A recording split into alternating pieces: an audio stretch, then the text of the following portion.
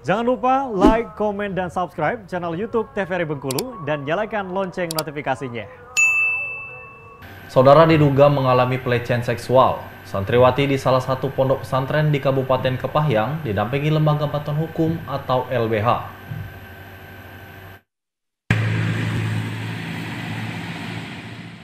Heboh seorang santriwati di salah satu pondok pesantren yang ada di Kabupaten Kepahyang diduga menjadi korban pelecehan seksual yang terjadi beberapa waktu lalu.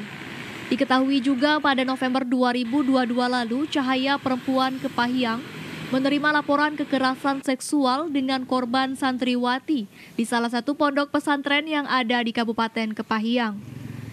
Dengan dugaan kejadian tersebut, korban saat ini mendapatkan pendampingan dari Lembaga Bantuan Hukum GP Ansor Kepahyang.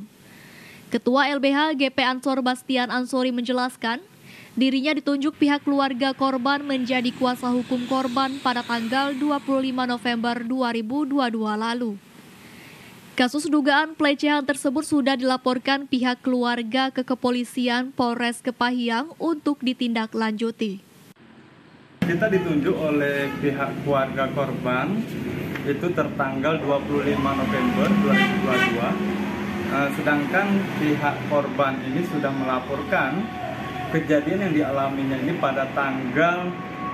dilaporkan pada tanggal 28 Oktober lalu, bulan lalu.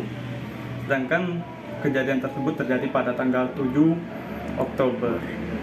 LBH GP Ansor sudah memeriksa beberapa saksi. Saat ini pihak LBH GP Ansor sudah menyimpan beberapa alat bukti. Namun saat ini belum bisa dipublikasikan lantaran masih tahap penyelidikan. Tim Liputan TVRI Bengkulu melaporkan.